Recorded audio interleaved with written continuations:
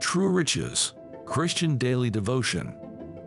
Scripture reference, Luke 16:11. If therefore ye have not been faithful in the unrighteous mammon, who will commit to your trust the true riches? There are basically two kinds of grace in the kingdom of God: common grace and uncommon grace. Common grace refers to those things that the Lord Jesus Christ paid for on the cross of Calvary through his death and resurrection. 2 Peter 1:3. They are free gifts usually made available by grace. For instance, the scriptures clearly state that we are saved by grace, not of works, lest any man should boast. Ephesians 2:8-9. Common grace can be activated by our faith, which we release on the finished works of Jesus Christ. Examples of common grace include salvation, healing, deliverance, etc.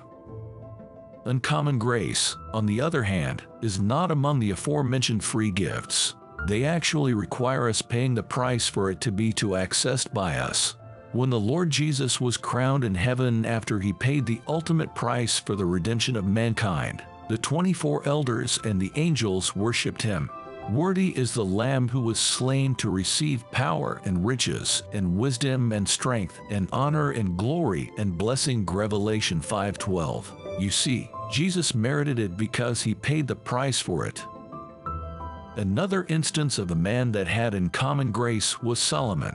After he offered 1,000 burnt sacrifices on the altar, God appeared to him and endowed him with wisdom and wealth. 2 Kings 3. Examples of uncommon grace include wisdom, dominion, glory, honor, riches, strength, etc. One of the keys to true riches is faithfulness in financial stewardship. Luke 16:11.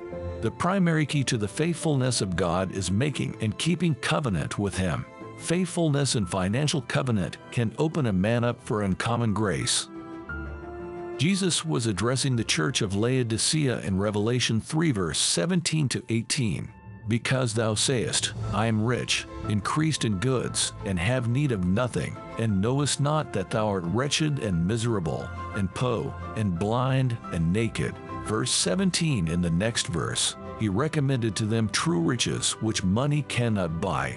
I counsel thee to buy of me gold tried in the fire, that thou mayest be rich, and white raiment, that thou mayest be clothed, and that the shame of thy nakedness do not appear, and anoint thine eyes with eye salve, that thou mayest see. Verse 18.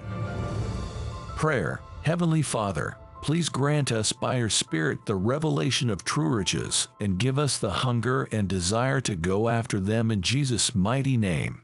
Amen.